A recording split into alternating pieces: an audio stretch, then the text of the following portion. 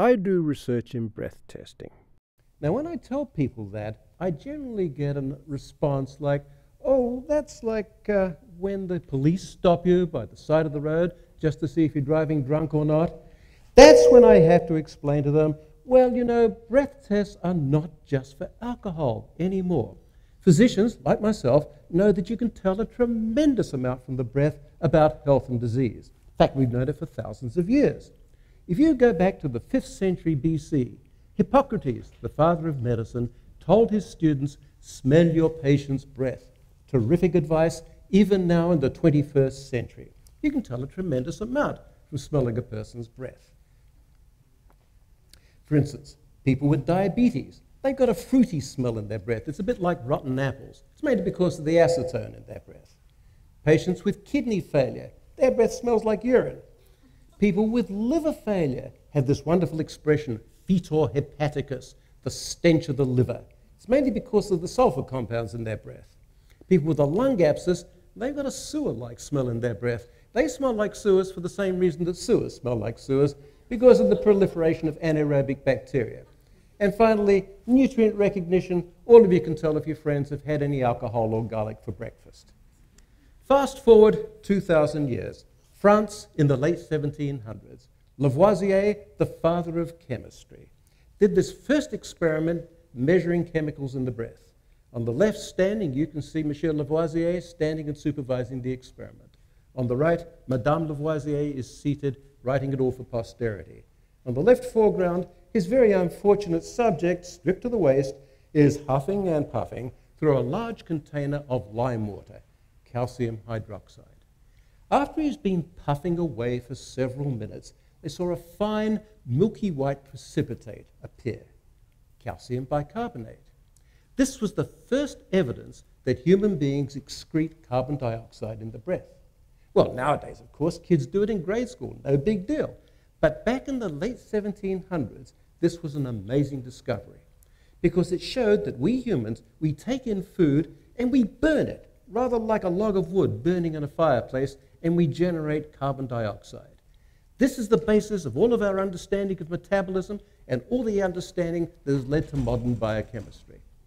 Unfortunately, it did not do Lavoisier much good. He had his head cut off in the French Revolution. This had nothing to do with breath testing. That was because of his day job as a tax collector. Fast forward another 200 years, the United States, Linus Pauling in the 1970s. Linus Pauling was an amazing man. He got the Nobel Prize twice. And in addition to that, he invented what we can now recognize as the first micro-analysis of human breath. He got one of his luckless graduate students to breathe into a cold trap, and he froze the breath. And then he injected it into what was then a new technology, gas chromatography. And to Pauling's amazement, and to everybody's amazement, he found that human beings have several hundred compounds in their breath, all in very low concentrations, maybe down there in parts per billion. Well, all of us now who are doing any work in breath testing are standing on the shoulders of giants. The first giant is Hippocrates, who taught us that breath contains clues to disease. The second giant, Lavoisier, showed us that we can analyze these compounds chemically. And the third giant, Linus Pauling, showed that with the right technology, we can detect several hundred different compounds. I was bitten by this bug some years ago, and I thought, well, you know, maybe we can find clues to disease in breath. So, first of all, we started off developing our own technology, and this was the state of the art in 1992. Note the refined elegance of the instruments we were using. However, we learned a lot from these first crude experiments. We learned that you had to have absolutely meticulous technology so as to avoid it being contaminated. We also then worked on it for a few more years, and around about the year 2000, we got it into a neat little box, a breath-collecting apparatus, which is actually a pump controlled by microprocessors. It's got a little digital window on the front, and it leads the user step by step in how to collect a breath sample. It's very user-friendly and very patient-friendly. This is how it works in practice. This young lady here, she's wearing a nose clip, and she's breathing in and out through a disposable mouthpiece. Now you can see that little tube at the end of the big tube. That is what we call a sorbent trap. It looks like a cigarette made out of stainless steel. It's packed with very, very pure activated charcoal, and it collects all the volatiles. So that after she's been breathing through that system for 2 minutes, we have collected all of the volatiles in 1 liter of breath. Then the machine gives a beep, switches over, and collects a separate sample of room air onto a separate trap. The reason we do that is that this method is so incredibly sensitive, down to parts per billion and parts per trillion, we have to collect the room air volatiles as well and subtract it from the breath signal. Now, when we do that, we then analyze it in the lab with a rather amazing machine. It is called two-dimensional gas chromatography with time-of-flight mass spectrometry. See that great big forest of peaks out there? Every one of those peaks represents a different chemical compound. And we can actually identify those chemical compounds by using a computer-based library. And so we know what they are. And using this method, we can now detect approximately 2,000 different compounds. So this is really quite remarkable. 2,000 compounds. You think about it. Every one of you now, every time you breathe out, 2,000 compounds are coming out, maybe more. Well, we've been using this technology for detecting diseases. And we now know that we can detect several diseases. And we've published it. Diseases like lung cancer, breast cancer, tuberculosis, influenza, radiation exposure. We can detect all of these conditions with accuracy between 80 to 90%. Now, some of you might be thinking, 18 to 90%? Why not 100%? Well, I've got to tell you, very few tests in medicine are 100% accurate. In fact, those of them that we use very routinely, for instance, like a mammogram, way worse. They've only got accuracy about 74% for a film mammogram or 78% for a digital mammogram. So what does this all mean for the practice of medicine? Let me give you an example of how a physician diagnoses breast cancer. It's like climbing up a ladder. The physician starts on that lowest rung of the ladder with a test that is the least invasive, least expensive, least dangerous. If it's positive, say in the case of a mammogram, then it goes up to the next rung onto the ladder, which might be imaging with a sonogram. And if that's positive, up to the top of the ladder with a biopsy, which is the gold standard. Now, where does breath testing fit into this? I see breath testing taking the role of the lowest rung on the ladder. It's going to be the first test that we can do in order to see if a person does not have a disease. It's what you call a rule-out test. And we can say with better than 99% certainty that if the breath test is negative, then you do not have that disease and you do not have to go on and have a mammogram. Now, for the men in the audience, I need to remind you, having a mammogram is not fun. It requires compressing the breast between 2 metal plates, which is painful, and also exposing the breast to an amount of radiation, which is potentially hazardous as well. So if we can reduce the number of mammograms that need to be done every year and still not lose any more women to breast cancer, then we've done patients a service. Thank you.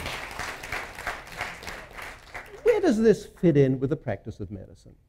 Well, historically, medical tests or diagnostic tests go through 3 stages in their evolution. They start out as a lab test, goes on to become a point-of-care test, and finally becomes a personal test. A good example of this is pregnancy testing. Now, pregnancy testing went through some interesting evolutions. It started out in the 1920s with the famous Ashheim-Zondek test. This means that a woman collected a sample of urine, gave it to the physician, and injected it then into a rat or a rabbit. A few days later, they killed the animal, autopsied it, looked at the ovaries, and said, aha, pregnant or not. Terrible test. Time-consuming, expensive, and it wasn't all that accurate. But that's all there was until the 1960s, when the first immunologic tests came in, and then a woman could go to a doctor's office, collect a sample of urine, and within a few minutes in the doctor's office, be tested for pregnancy, positive or negative. Then, in the 1970s, FDA approved the first home test, which means that any woman now can go to a drugstore and for less than $10 buy herself a fantastically accurate test and test herself in the privacy of her own home. Now, I see breath testing as going through exactly the same course of development. We're going to start out with these biomarker discoveries using the laboratory-based test, which picks up about 2,000 different compounds. But we don't need all 2,000 of those compounds to diagnose a disease. We might only need, say, 10 or so of them to diagnose lung cancer. And we can detect those volatiles with a much simpler, cheaper instrument right there at the point of care. Eventually, we hope to get to a personal test, put it in the cell phone. We're not quite there yet. Let me show you what the point of care test looks like. We've developed a device, we call it the BreathLink system. And you can see carried inside that blue cart, there's a little device there. Actually, it's 2 boxes. This is a small point of care gas chromatogram. Patient breathes into that long tube for 2 minutes. We analyze it. We get an analysis within 6 minutes. Now, we've been using this anywhere in the world, many sites around the world. If you go to the far left of this, you'll see that a person breathes into the box on the left-hand side. We upload the data through the internet, download it to our lab, we interpret it with an algorithm, generate a report, and send it back to the point of care. And we can close that loop in less than 10 minutes. We did this with a study of patients with active pulmonary tuberculosis. You can see from this map that Newark, New Jersey is the center of the world, and we were connected to sites in the Philippines, 2 sites in the Philippines, 1 in London, England, and 1 in Mumbai, India. The patient would just breathe into the machine in Mumbai, India. 2 minutes later, we're seeing that breath chromatogram in our lab here in Newark. Now, this was a remarkable test, and we found that the 6-minute breath test was highly accurate. It detected active pulmonary tuberculosis. It could potentially slash the costs of finding cases of tuberculosis in the developing world and maybe save a lot of lives. And we now have new clinical evidence that it works for breast cancer as well. Now, what about the last one on the list, the personal test at the point of care? I mean, the personal test that you can put in your pocket as a cell phone. We're not there yet. Almost, though. If you go to Korea, you can buy a cell phone which is going to measure the amount of alcohol in your breath. Some people are actually also trying to develop tests so that they can detect bad breath. I got to tell you, alcohol, easy. People put out tons of it in their breath. Bad breath, easy. You can smell somebody on the other side of the room.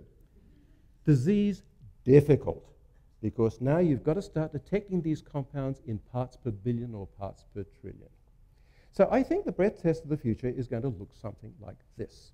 It's going to be a cell phone. It collects breath, it concentrates it, it analyzes it, it transmits the data to a central computer. We then analyze that data with an algorithm and send the diagnosis back by voicemail. Think that sounds like science fiction? I've got to tell you, we can do all of that today with one exception. That is the analysis. Analysis is the missing link. We do not yet have a sufficiently sensitive analytic method that will fit inside a cell phone. Now, I've got to tell you, we're looking very hard, and so are lots of other people.